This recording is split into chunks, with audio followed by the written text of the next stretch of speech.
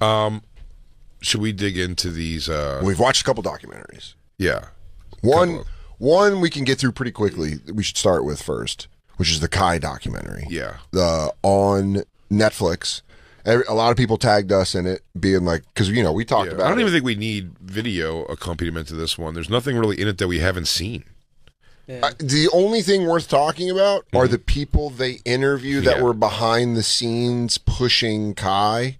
Yeah, that is. They got everything they deserved. That's the most interesting. So the documentary on Netflix is, I think, called The Hitchhiker. The hatchet-wielding hitchhiker. The hatchet-wielding hitchhiker on Netflix. Yeah, and that was a video we watched back. Long time ago. I mean, like 7 years ago. And it was a viral video from like 2003 or something, right? It was 2006? 11, I think. Okay. 2011 or 2012, because I remember drinking and then finding that video, and I thought it was... It was 2013. We just discovered him in like 2016 on this show. Yeah, but I remember this girl I used to date, and that was like a reference when we get hammered at a bar. Smash, go, I'm smashed. This is 9 years ago. The telling thing about Kai that I did find funny when because this is like a altogether compiling of the things in the interviews he's done. I like that more than once, while in the middle of like smiling, laughing, he turns to a camera. In this one, the main one he did, and one or two others, at some point he goes, "Oh man, I'm just cruising, hanging out, and surfing. You deserve love no matter what terrible things you have done to other people. What horrific, no matter what crazy things you've done in this world. Unspeakable. Anyway, the waves are cresting. Time for me to hit the shore. Nothing like the sun kissing your face in the morning." Also, if you've ever really hurt someone, I mean really hurt someone, you're forgiven. You never really kill a man. His soul just leaps into yours. Sometimes the demons need to feed. And if they don't, that's when the real problems happen. And that's when you just gotta get back to being sunny and happy. Do you know about the Kai the Hitchhiker? Are you aware of this at all? There was a viral video years ago in a news story. By the way, we're speaking to Emily Stoolpigeon, the newest employee here. Emily the snitch. She's wearing a wire. Emily Tattletale of the Connecticut Tattletales. Yeah. She's coming down here to expose the whole thing. For sure. She goes, and it all goes through one Jacob Batal. I'll flip quick, by the way. I'll be like, check Jacob's hard drive. Check it. I don't even know. I don't even use a computer. I'm scared of him. Go. I bet it's dark. Jacob has sex with dolls at his mom's house. I'm a simple country boy. Throwing under the bus. I don't do stuff like that. He kills iguanas, and Lou lives with his brother, who I think they rob banks. I don't know. Just get it off me. DJ Lou's gay for pay. Look at his shirt. He tries to hide it with stickers instead of just not wearing that shirt. He can't. He could just not wear the shirt. Damn, dude. Was it double laundry day? It's such a comfortable shirt. I bet. Sweatshirt. It's emotionally comfortable. It's also a comfortable lifestyle if you just get into it. Yeah, why don't you just be gay for pay, dude? Yeah. Oh, you ripped the G off. God. Oh, I did? No. There's just tape over it still. It says gay for pay, and he put black tape over it. Oh. No, it's still there. Because Honey didn't want to know. He's missing a piece of tape to take off. He didn't want people to know he parties. Why do you have that? Why do you have that? I know, right? Yeah. You're not to me at my job. I don't know what to tell you. Why do you have that? You have it covered up like it's an FBI document. There all right. you go. Now, No, you got to fix the G. what's It's wrong not with that it? two members. Yeah, you're There's zero. tape over it still. You're zero dark fruity. Oh, no. ripped it. It actually ripped off. Oh, it's hilarious. So now but people can still tell it's gay for pay. Yeah. No, they Boy, can't. it looks That's funny. By the way, it says gay for P. Gay for penis, dude. You ripped off the AY. You made it worse. Gay for P. You're gay for P, dude. If Joe DeRosa was in here, he would die right now of laughter. That would make him so happy. You would ask for that sweatshirt. Gay for P. There's nothing worse than a zany bitch. Oh, Man, when this song plays, it's like there's magnets in the sky. Just I love it. draws I your know. hands above your I head. never. Sylvester? By the way, I was up top making jokes, but the bottom was going. You just automatically move. Why don't you write that down, Emily? Why don't you say that we're dancing gay and living out loud? Why don't you talk about the fact that I don't see you jotting that down. all of our torsos should be covered in glitter? Do you want a funk? Won't you tell me now? Yeah, dude, we're all funking out. Anyway, Kai. Yeah, there was a man ran into a service worker, like a PG&E electric worker, and then got out of the car. He had him pinned and was saying that he was Jesus and he was going to kill him. Dude, and that guy was cooked out, man. Yeah, and then these two women, he grabbed one of the women that was trying to help the man that was pinned, and this big guy was holding a woman, and Kai was hitchhiking, and he had a hatchet. Oh, Kai was in the car with the guy. That's what you find out, though. At first, that's what the documentary. I didn't even know that. I didn't know that either. I thought he was just like passing by. I didn't know he was in the guy's car. So the original story, they say like he was passing by and he had a hatchet and he hit the guy 3 times and saved this woman. The man didn't die. He went to jail or whatever. And then through the documentary, you find out that he was smoking a lace joint with the guy, which is crazy. Well, there's an accusation of that, but they said there was no. Like when they said they did the toxicology stuff, there was no. Oh, really? Yeah. No, there was no. So he's lying about having like a lace joint, but he also like Kai. You realize is a guy that would be in the car going like, "Dude, you're Jesus, man." Yeah. And then when he goes, "I'm Jesus," he goes, "This guy's wacky, huh?" This guy's cooked out. Dude, that guy was cooked out, man. So the documentary is about, and you can watch it on Netflix, but if you don't mind spoilers, we're going to talk about it. On the documentary, it talks about how immediately he was like a viral success. The producer, Jimmy Kimmel, wanted him on.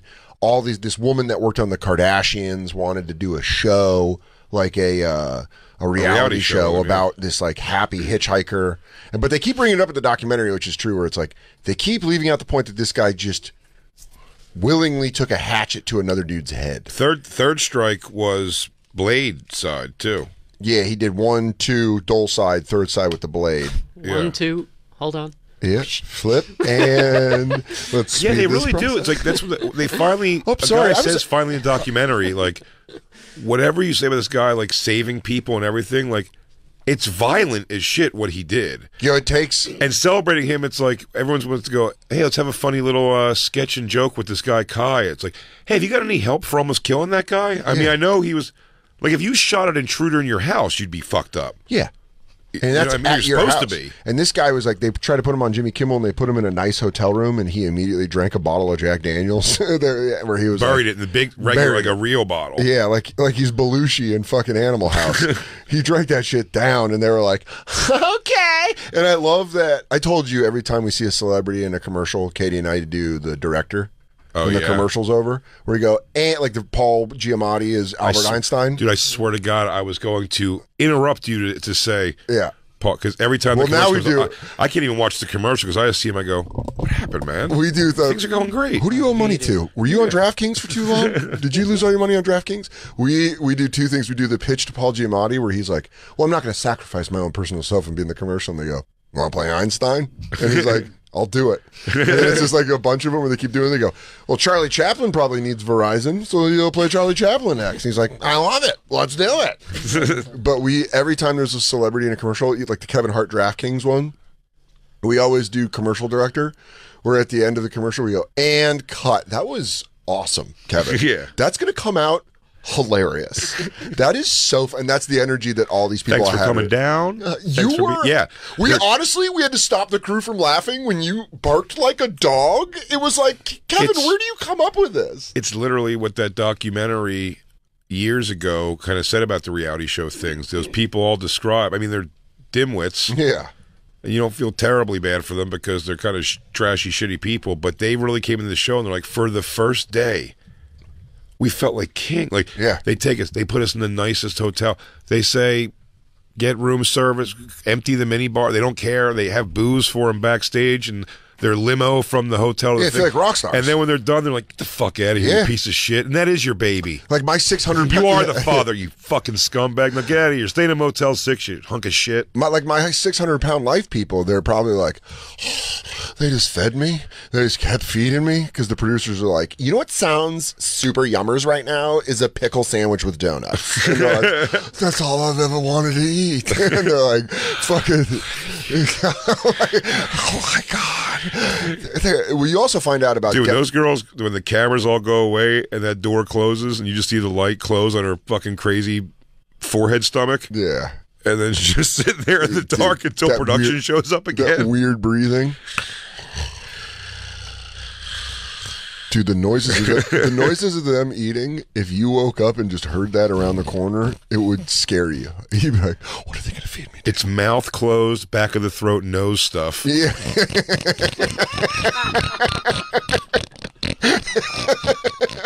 You go, listen to them. But here's the thing. They don't need people feeding. They need people being like, hey, this is a doctor. And all their families are the enablers. Yeah. Bring them exactly the worst shit. I love my 600-pound life. Well, the strange addiction. Bring up the picture of them in the car. The strange addiction people, too, where they're like producers, and they're like, you know what we got you? A queen-size foam mattress you can munch on. It's like, thank you so much. Yeah, exactly. You're like, you shouldn't know this woman should not be eating a mattress. I heard you like eating toilet paper. Guess what? Turns out the Charmin bears came by. Hello. She goes, oh my gosh, the room of toilet paper. She just dives in, starts eating her way out. You're the best. She holds it on her finger, goes, she's slurping spaghetti. The spoon and the fork. And then there's a doctor there. It's like, this is going to kill her. You look at them in the car together. It's my favorite thing on the show. It looks like it's split screen of two different things happening. Yeah, it looks also, like they have to show that she needs like a whole extra seatbelt situation a happen. harness. Seatbelt. A harness. Don't they usually... I know it is what it's called, but it just seems meaner on a person that big. Well, it looks like a fighter. It looks like a fighter pilot seatbelt. Are you about to hit Mach 1, Jaeger? What's going on, baby?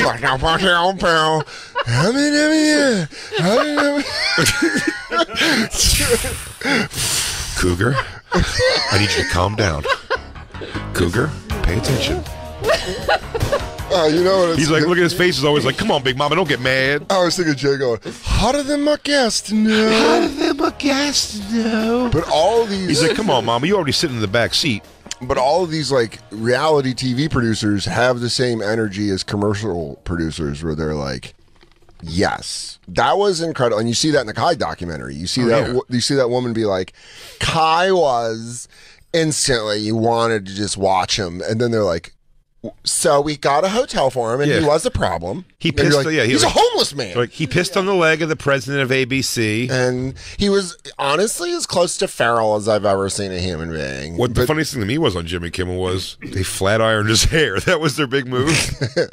He go, you know what we're gonna do? We're gonna give this motherfucker. They flat ironed. That was their whole move. They should have permed him. And then they gave him same thing, by the way. They gave him a surfboard and a wetsuit on Jimmy Kimmel as a gift, and then said, we'll drive you anywhere. And they just drove him back upstate California.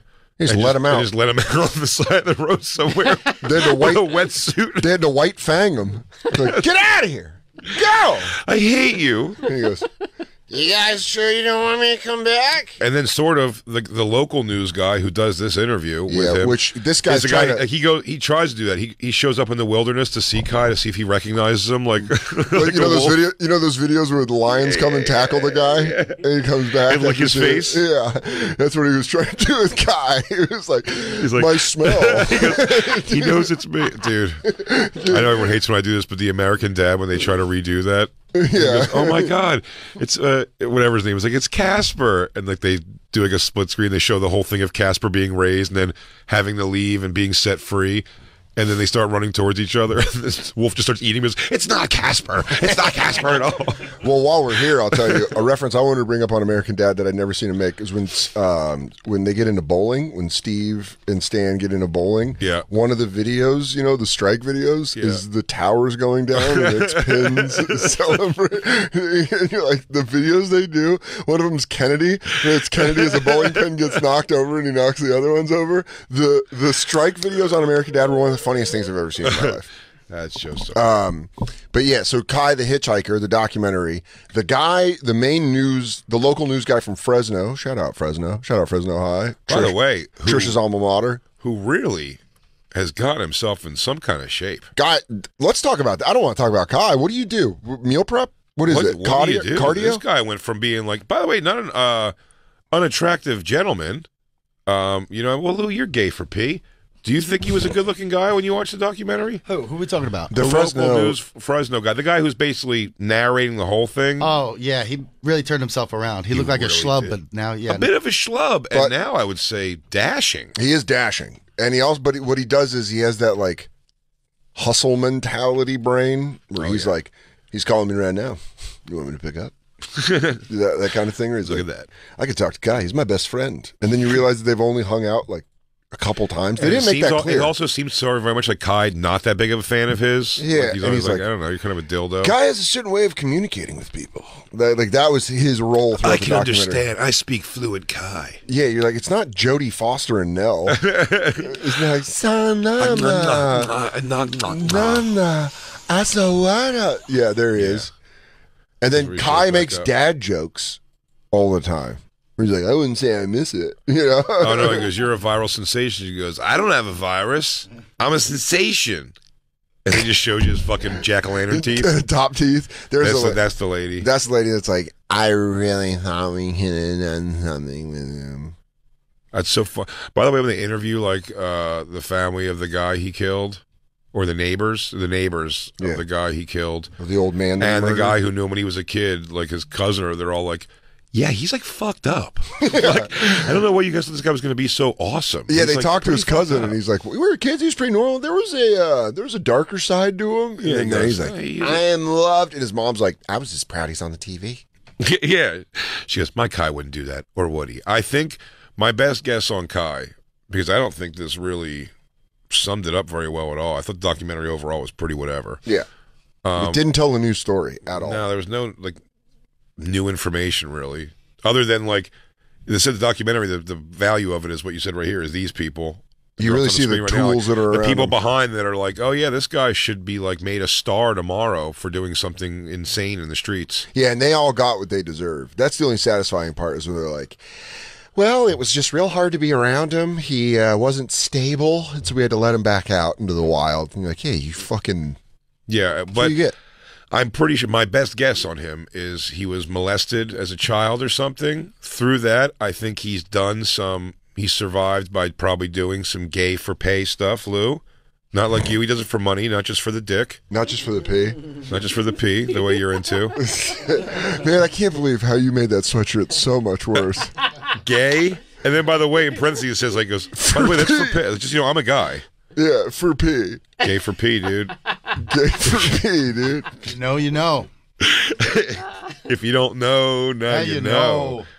But, he was, something happened to him terrible. I think he does that. Like, I think he would fuck guys for places to stay because I do believe that old man, the way they were hugging and he just gets to stay with old men for a while, those situations always seem like an older gay guy who, like... There's a camera angle where they show them leaving at the train and the old man... After he says that he was raped by him already. And the old man really gives him a... Let me get one more, just to... you know, he really is like... He's leaving and he goes... Your body's so tight. He goes, oh, come here, let me hold you one more time. God, look at you. Look at you. Oh, You're so fucking strong. That hatchet swinging really done good for those arms. Oh, arms. you're a real outside boy. Yeah. I like you. I wasn't allowed. I like to smell the nature on you. I wasn't allowed to touch boys back in the Merchant Marines, but now they called you a ninny and sent you back stateside. Yeah, but I killed men in Korea. Let me hold you. Let me tell you. God damn. Something happened to him bad, and now someone described it. He's white. He's Guy Monster.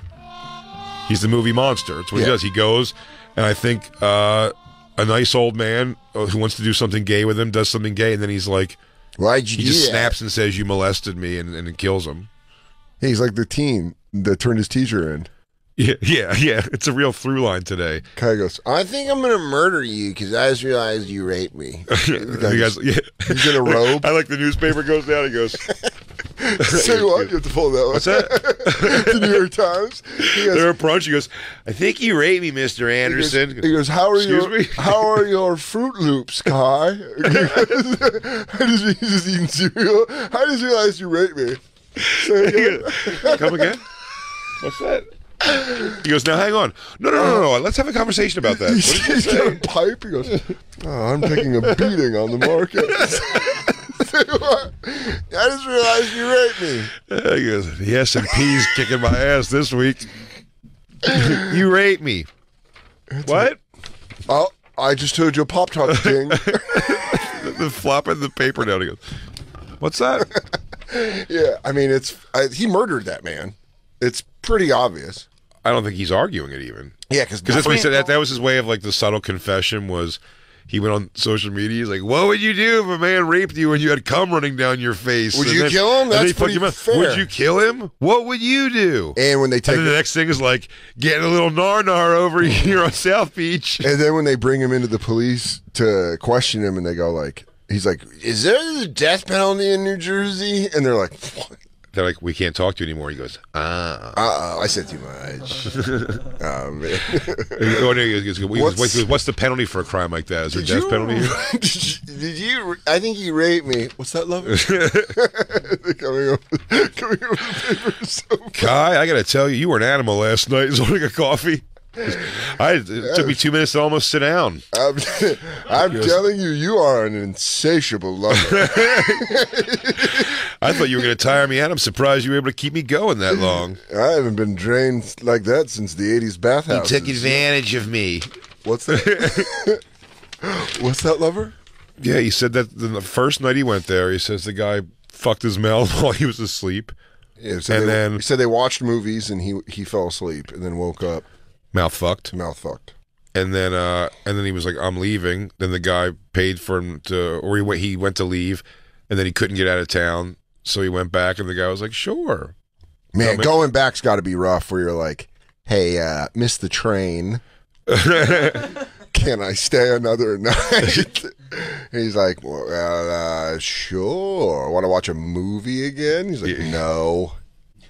Are you going to sleep just as heavy as last night? Yeah. Being a hot hitchhiker is like being a hot woman. He's like, "You're going to make me stay with you, aren't you?" Like, but that would be my best guess, would be that like he just snaps and starts killing. I think Exactly. I don't think that old man couldn't rape him. You know what I mean? It was a really old man. I mean, if we're putting bets on a fight, there's no way I'm betting money on him. No, that's what I'm saying. So not that he couldn't have drugged him and done it. It's just I don't think it was. I think it was an old man who got excited because, like, you know, I think Kai was like picking up to him. It was like picking up a hooker, and I think Kai was like fine with that, and then like snaps. Yeah, and so that's basically what the documentary goes into. Yeah, and then he's in jail forever. Yeah, I think he got like how long of a sentence? 57 some years or so, right? Yeah, so he's in jail till he's dead. Probably. How old was he when he went in? 24, I think. When he comes out, it's 75. Smash. He's 34 now. Smash. He's 34 now. He goes to McDonald's and he goes, "Here's your food, sir." He goes, "You raped me." He's like, "Oh, not this guy." Oh, here we go.